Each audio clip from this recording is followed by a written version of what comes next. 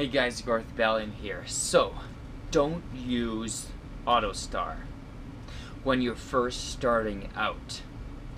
And I'll tell you why.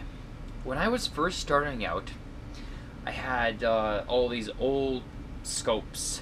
I actually rented them from the Royal Astronomical Society of Canada, which I was a junior member of, or youth member, whatever it was called, because I was under 18. And I actually don't belong to the club anymore. I don't feel like paying the yearly fee. Perhaps one day I will.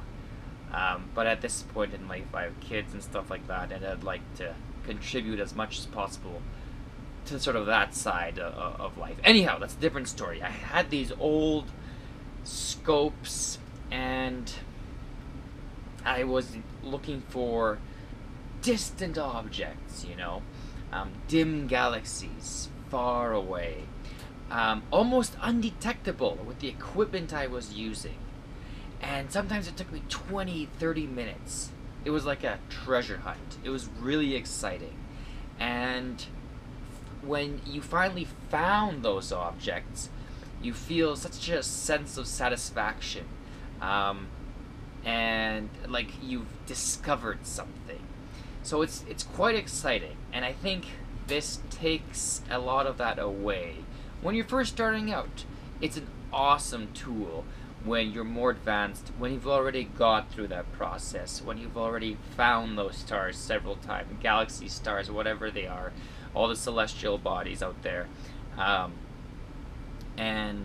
It's a great tool. But when you're first starting out, I want you to experience the thrill of the hunt, the excitement, because not only is it exciting, but you learn a lot. You learn about your telescope, how it moves, and trust me, they're not intuitive, so it does take practice.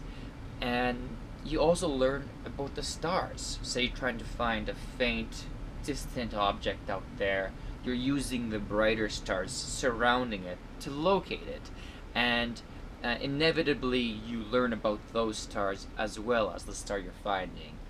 While with Autostar, you sort of point and there it is. And when I first used Autostar,